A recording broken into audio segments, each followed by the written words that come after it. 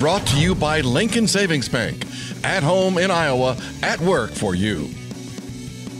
The UNI women's basketball squad returns to the leadership of 3 super seniors, including Karli Rucker, a 3-time All-MVC first-team performer. While many teams return a lot of players, we look at what this year's Panthers could look like with a load of talent returning for this 2021-22 season. The UNI women's basketball team made a deep run to the WNIT Final Four. They finished the season with 17 wins and are aiming for even more success this year. We have so much edge coming off of last year, just not exactly finishing where we want and really wanting to get that MVC championship. So we just really are excited to see what we got, and we've been practicing hard, really working on individual skills, and that's really shown on the court, so it's been good. 3 seniors are taking advantage of the NCAA's additional year of eligibility. First-team All-Conference guard Karli Rucker and top producers Nicole Krager and Bree Gunnels.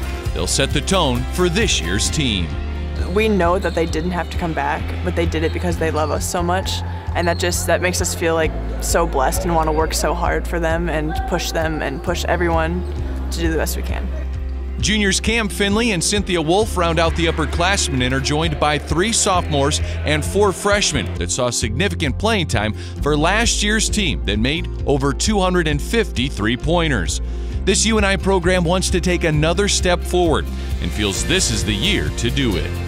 Coach has talked about we've been in the middle of the pack and we've been picked 3rd and higher for like the last 9 years or whatever. So it's just like, how do we get over that hump to break the top 2 and then to be that top 1?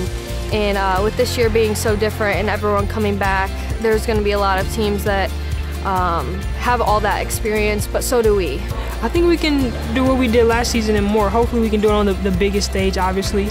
Go even further than we did before, because we saw the competition level and what that was like, and it was fun. So hopefully we can do what we did and then some.